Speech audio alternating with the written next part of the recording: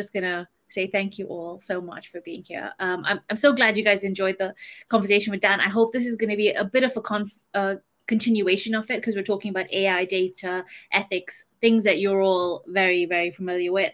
So my guest for everyone that's watching is Anthony Peake, CEO of Intelligent AI. Hi, Anthony. Arthur Vandervoort, researcher at the University of Exeter. Hello, Arthur. Nemo the CEO of Sigma Polaris. And Robert Hillier, who is just back from the G7. He's a communications expert in TribeTech podcast, and I'm sure you've just seen also my husband. So as you can see on the screen there, my name is Feyaza Khan. I'm a journalist, podcaster, and social media consultant. Just so you know, there's a 20-minute networking session after this. So just click on the left. You'll be assigned to someone to speed chat to. Super, super fun way to get to know people who are in here at the moment. And I think we should get right into it, but I'm just going to do a quick housekeeping reminder. Just keep yourself on mute unless you want to speak.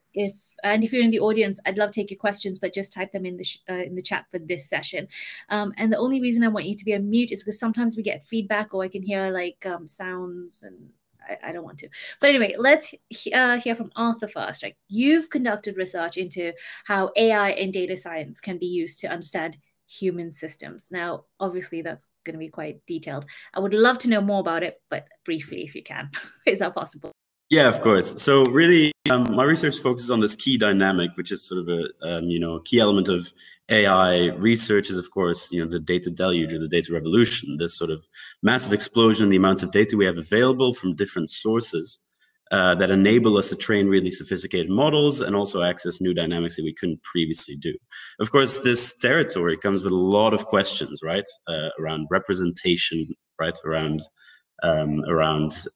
whether or not people can give consent to being tracked on that scale. We're talking, of course, about, for example, Twitter data, your Facebook browsing data, your TikTok preferences, etc., etc. Now, this has enormous potential, which we cannot ignore. But in order to integrate this stuff meaningfully into a toolkit where we study people, which is really the potential of this, we're not studying star systems, we need to be able to sort of understand the ways in which new digital trace data creates new inequalities, the ways in which digital trace data represent reality and ways in which they don't, right? Do, for example, Facebook data represent a social reality? If you check someone's phone billing data to look at their mobility, is that a one-to-one comparison? Where are the differences and who's represented in those differences or not? And that's what my research focuses on a little bit. So the key thing is that the differences that exist are never random, right? If we think about who's represented in data systems, right? Data systems are a reflection of their society, of course.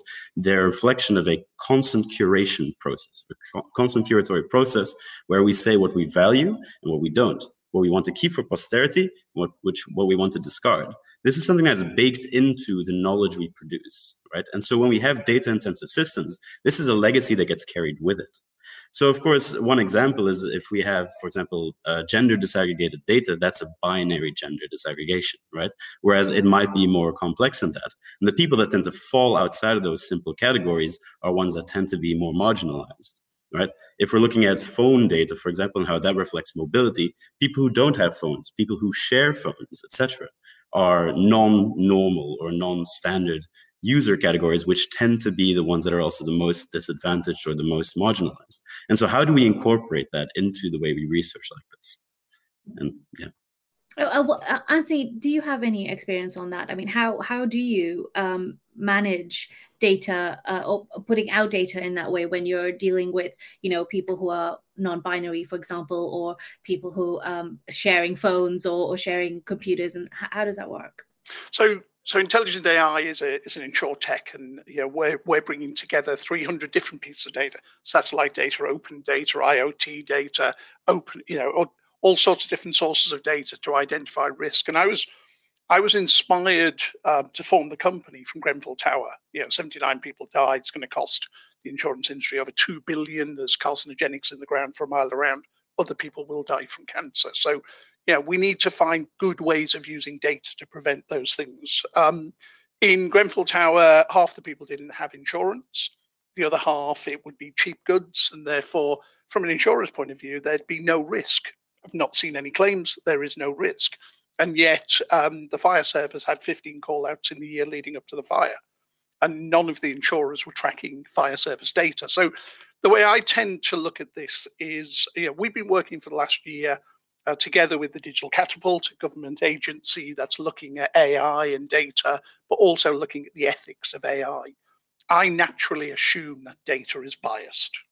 The more people in an area, the more crime there will be. It's not because they're more criminal, it's because there's more people. There is more crime reported outside a police station, and police stations were often positioned in underprivileged locations in the past. And therefore, it makes out that there is more crime in those underprivileged locations. So through the ethics framework we've developed, we've been starting from the point of this data will be biased. And how do we view the data both with the bias and without the bias? And then how do we communicate the bias to the people who use it? And so I think there's a lot of good in what we can do by bringing the data together, but we need that ethical framework. So that's interesting, because Nemo from Sigma Polaris was on the TribeTech podcast, and we talked about data ethics, and we talked about how to ensure that AI doesn't take on human biases. So Nemo, talk to us a bit more about what you told us on the TribeTech podcast, because I think actually it was quite interesting. I'm glad you enjoyed it, Feyaza. So I think both of what you're saying, Arthur, and what you're saying, Anthony, really resonate strongly, because there will always be bias. Because anything that wants to do fast and good decision making first needs to make an abstraction. Whether that's a human that makes an abstraction or an algorithm that makes an abstraction, it's a simplification of decision making sort of variables you then decide to act on. Any simplification will have errors. And those errors are what lead to bias. Sometimes there will be ethical biases, also for everyone's information, I'm non-gender, and then sometimes it'll be related to gender. Sometimes it'll be related to not factoring in fire engines being called out, because you only factor in so much information. And at Sigma Polaris, I'm not going to too much detail with what we're doing, but we're taking a human error and we're trying to replace it with a piece of algorithm. And the things you then need to be very careful about are the processing elements, which are easy, and then the other sort of is, which is the data elements. Because, for instance, if you end up factoring in a binary gender identity into something like that, you're going to end up having some very, very big errors. And what we're speaking on, Feyaza, on the TribeTech podcast, was how a lot of the times the algorithms might not actually be biased, but they work on an abstracted model and on a piece of data that will train them to be biased, because they will make errors, and everyone does errors, and what we then need to do is try to understand those and refine them. Do that. How do we ensure that could, I suppose we're quite early on in this area, so yes, it's quite early on, but how do we move forward, and how do we ensure that doesn't happen, that human biases do not? Anthony or Nemo, whoever. I might start. One way of doing it is, when you make the model, you start with the abstracted case and you start using it and you see if they work. But what you can do is then go in and test it by looking at the end result and see if the end result has some of the errors that you're trying to avoid. You cannot necessarily correlate that straight into why that's the case. But if, for instance, you find out, like say, the Amazon algorithm was over-selecting females, no one knows why that happened, but it knows that it happened. Then they can go in and look at the processes. If they cannot find an error in the process, they can then assume the error is going to have to do with the way the data was being screened. So looking at the end result and see if you have an error there is sort of a way of testing if maybe your processes or your data management is incorrect. So just keep testing and checking. Anthony, you. Yeah, no, I think it is always important to go back and look at the original story. Even if you read a news story, go back and sometime later and read what the follow-up. There were some students in America wearing MAGA hats who were supposedly upsetting and bullying some Indians, native Indians in America. When you went back, actually, there were some provocations that were done not from the native Indians, but from other people. And often those stories are completely biased. So I think it's always, when you look at the use of CCTV cameras and AI for the Notting Hill Carnival, there were some early headlines saying 34, bad people were captured by tracking all of this. Actually, when they went back and looked at the data, I think there was one person ultimately who was found guilty of something. The rest of it was incorrect data. misprofiling, etc. So I think whether you're looking at bias in data and risk management, and are you looking at fire systems and fire data, or whether you're looking at news stories and how algorithms work, I think it's up to all of us to go back and review that story sometime later, and be able to check that actually all of this stuff starts off being biased. We're humans and we fail. Let's take that for granted in the ethical framework. And then I suppose the question, Arthur, is, sorry, is this too big? Like, can we monitor this? Is it too much for us to do? Yeah, I think that's a really good question. I think nicely with what I want to say is, yes, it's too big, in the sense that I don't think we can ever truly de-bias an algorithm. What does that mean, right? And I draw a lot on data justice work here, which I think is a really interesting and important way to approach bias, because it asks the question, where do we locate bias in data-intensive work? And so two key authors here, because we were asked to cite, is Joy Buolamwini for the Algorithmic Justice League and Timnit Gebru, are two sort of really leading people in this field that are really good to draw on. The question is, right, is the bias really in a technical problem, or is it a societal problem? Let me ask the question, for example, a facial recognition algorithm that we can perfectly de-bias, but we apply in the US, where, communities of color are, consistently over-policed, and this algorithm is used to do that, right? Is that a racist algorithm or not? And I think the question we then need to ask here is, how do we address these issues, and how do we address this problem?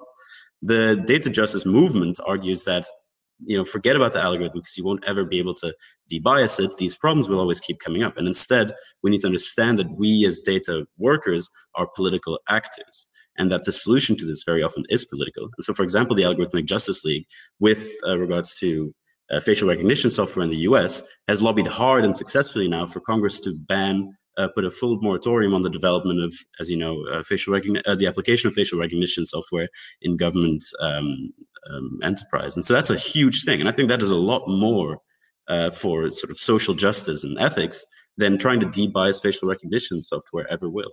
And so I think that's a really good way to approach it. And I think that sort of gets at the bigness of it, because it's a societal thing, not a technical thing. Nemo, do you have something to say on that? Because I think you probably disagree.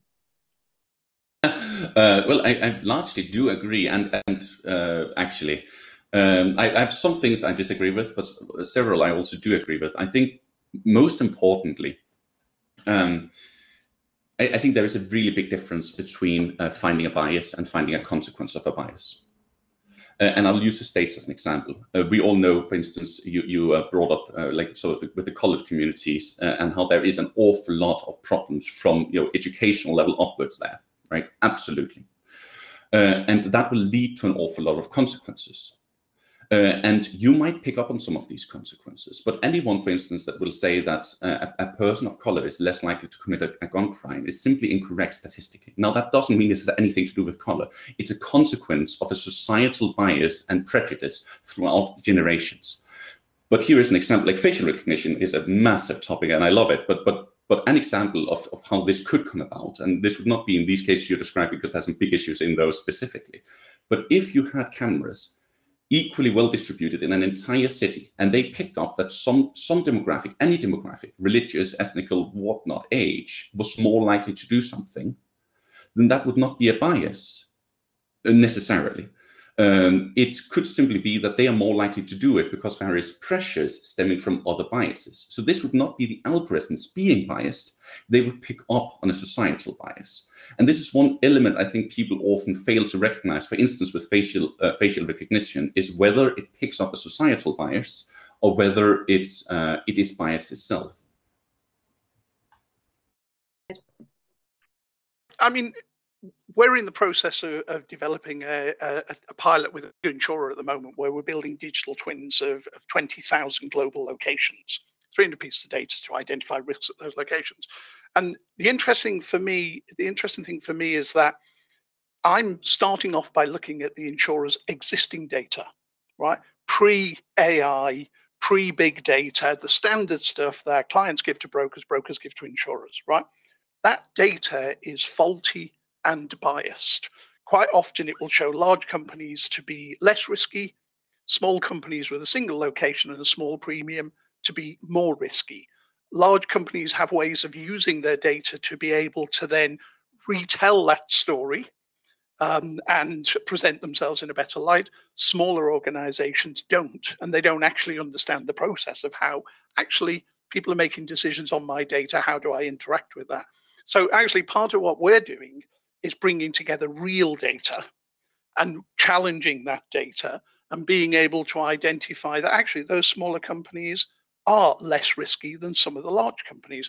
And those smaller companies are doing social good as well as commercial good. And therefore, how do we calculate that into the algorithm?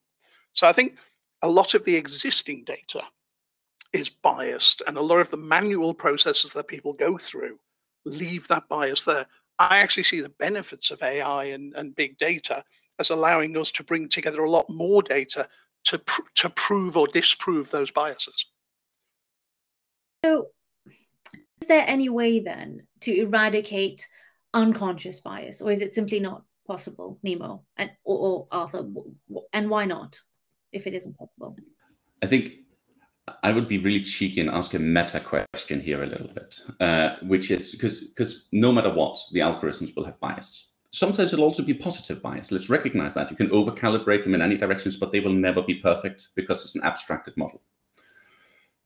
I would just say facial recognition, okay, it is so awful, but maybe it is better to have something that makes a systematic error that we try to adjust than say put a human on every street corner and have them judge people based on how it seems. And the one thing I'm bringing up here is algorithmic bias is something dear to my heart, and it's so important that we take care of it. But human error is woefully large. And I would say the moment an algorithm does significantly better than humans, it might be a good time actually to switch over to that and try to improve it. Because improving humans we have tried to do for thousands of years, and personally I'm not impressed. What do you think about this, Arthur? Academically speaking, because it is a data justice question, really. When we change over, it's like, and it goes into automated vehicles and so many other things. But I think the moment we start getting significantly better than humans in the bias front, we don't stop working. But I think maybe we start using a different approach. What do you think? Yeah, no, absolutely. I think so. It's an interesting question, and there's no right or wrong answer here. So I'll just describe the approach that I tend to take with this kind of stuff, which is that, yeah, human error is a thing, and I don't think algorithmic work ever eliminates that, right? People still make algorithms, and of course, this is something you describe as well. That's how bias gets into these algorithms. The problem is, right, everything we do to judge the quality of an algorithm, to develop an algorithm and to apply it, etc., right? Everything there is a consequence of sort of interpersonal relationships, right? And societal bias creeps in at that point. What is a better algorithm, right? We're making a lot of big choices about what we think is good there, which is fine, right? That's what people do too. I don't think algorithms do that particularly better. So the thing I think we really need to be aware of when we apply algorithms, which I don't want to be a Luddite, and I think we need to have a balanced perspective on this, is that we need to be able to understand that when we need to be able to distinguish a better algorithm, a better process from an instance where, we've got human biases, but we sort of dress it up in this empirical scientific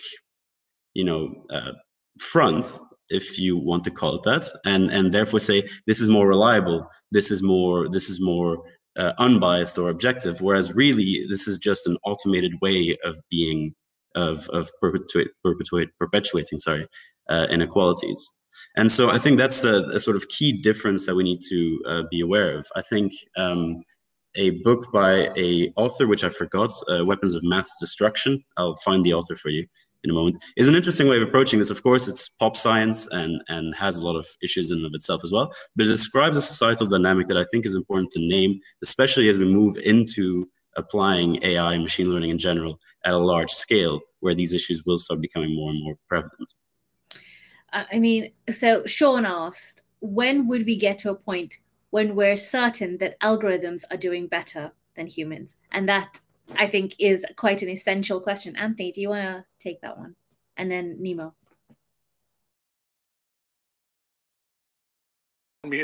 Yeah, it's key to me. I'm seeing opportunities every day where the technology can deliver good benefits, often at the edges of where humans are. So in the last conversation, where there was quite a lot of negative discussion around technology and the technology market, and yes, there are lots of negative things, but there are benefits. You know, I talked about the use of 3D printers for printing arms for children.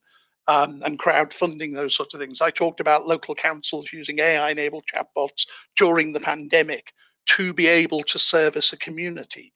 I often sit down with, let's say, a social care team, and they will say, we could never use AI. It's too much of a human interaction. And then I say, do people phone up asking to buy an item that they could have bought on Amazon? And you have to spend time on the phone telling a carer how they can buy a urine bottle or something like that, when actually that could be done by a computer. Much better, much faster, a much easier journey. Give them the link to where to buy it, etc., and free up the social care team to be able to work with people. I mean, in the insurance space I'm in, the whole industry is very much looking at how do I process data and then make a decision. It's not looking at how I reduce risk, how I help with health and safety, how I help with business continuity of organizations. I often say 80% of everything we do as humans is admin. You know, moving numbers from one Excel spreadsheet to another, or from a CRM system to something else. And we get less than 20% of our time to add value to our companies and our customers. So if the systems are open, if the algorithms can be interrogated and audited, they're not black boxes, they haven't just learned through deep learning and we don't understand them. As long as we can audit them, we've got an ethical framework.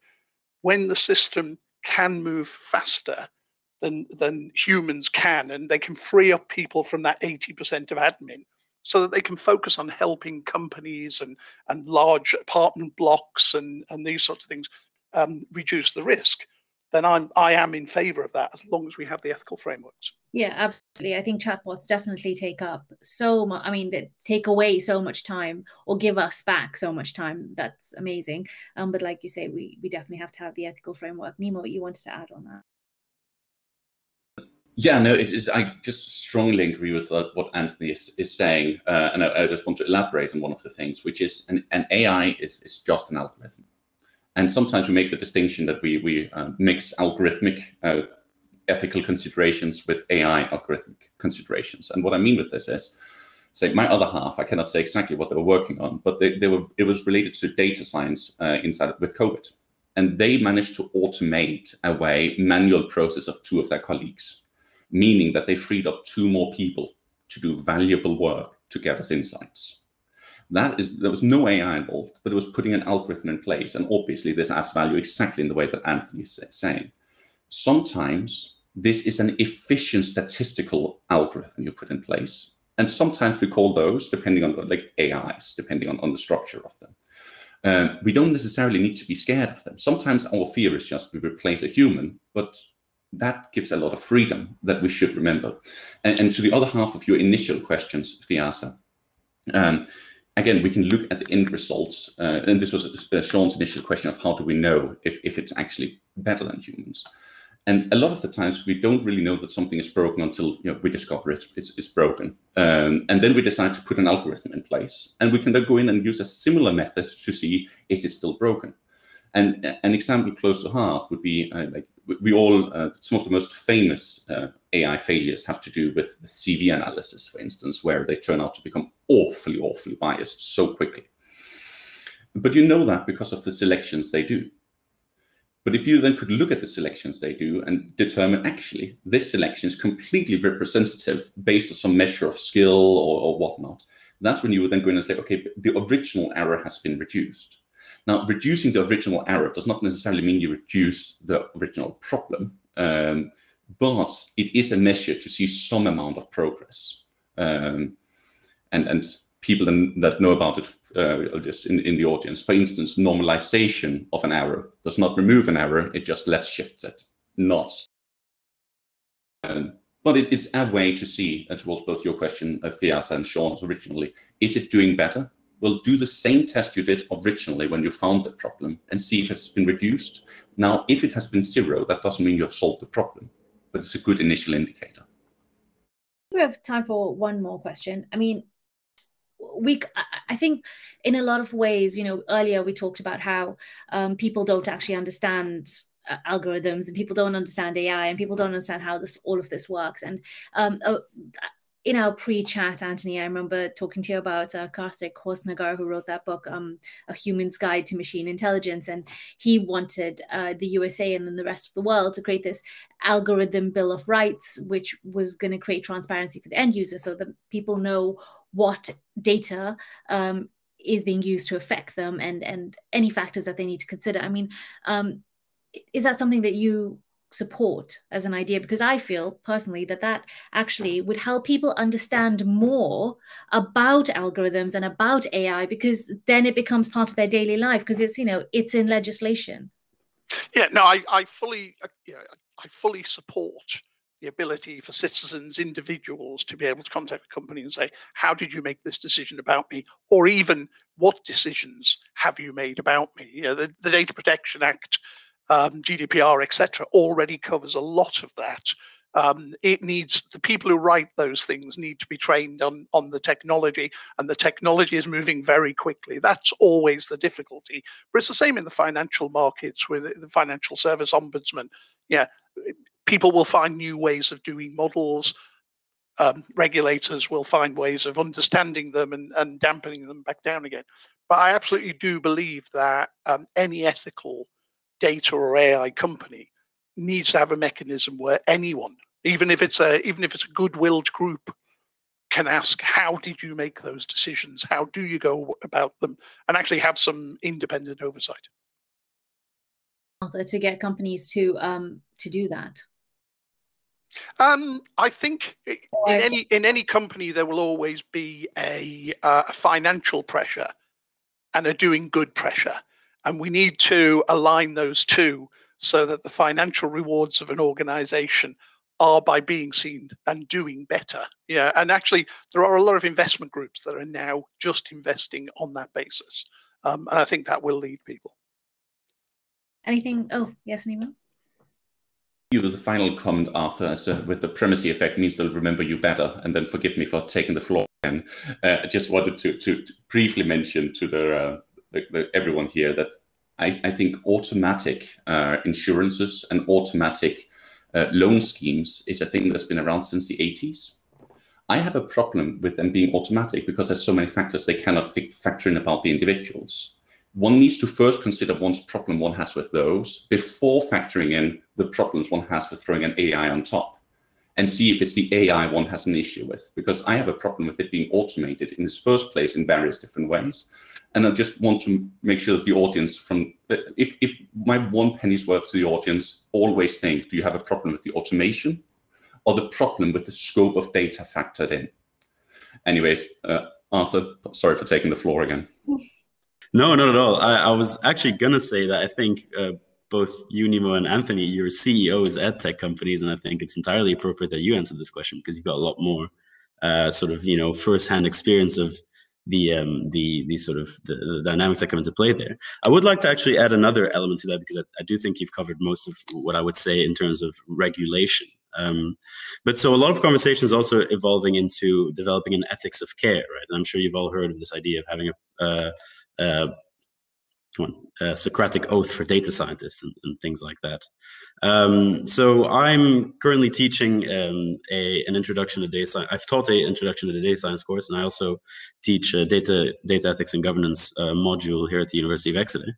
And one of the big things that we try and get in, and this is not at the regulation level, but at the sort of skill pool level, is that the next generation of data scientists, I think, really ought to be aware, and I think they are increasingly becoming aware, of the context that their work takes place within, the position of privilege that you occupy as a person who can manipulate data and who can present data, et cetera, who can develop algorithms and who can have those be implemented in certain processes. These are incredibly value-laden processes that take a lot of individual reflection on you, your role, what you think ought to be in society, what you value.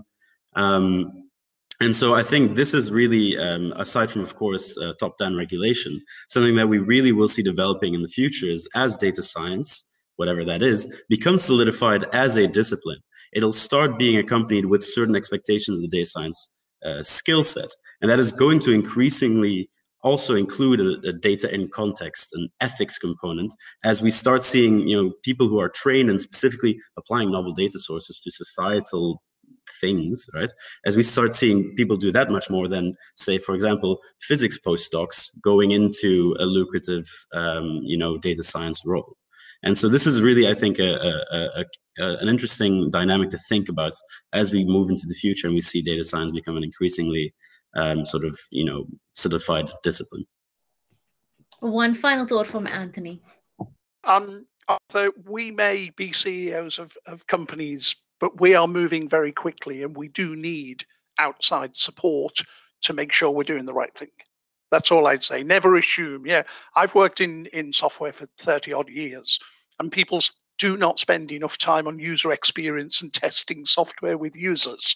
So again, we need to do exactly the same with AI. We need groups outside who can help us explore it and make sure we're doing the right thing. Nemo. The exact same thing, but with a quote, which the spectator sees more of the game. So keep on. Well, guys, thank you so much. I think we could have gone on for about an hour more, but we, alas, have run out of time. So I think probably next time what we should talk about is, what we should look into is, where are the science degrees with proper ethics involved in them? And then when we move forward, in 10 years, scientists will have those ethics degrees as well as their normal science degrees. So Dan just says, yeah, go to the networking zone. All you have to do is click on the left of your screen and get someone to link with. Thank you so much for being part of the discussion. I've had a lot of fun. I hope you have had too. So bye, guys. Everyone. Bye.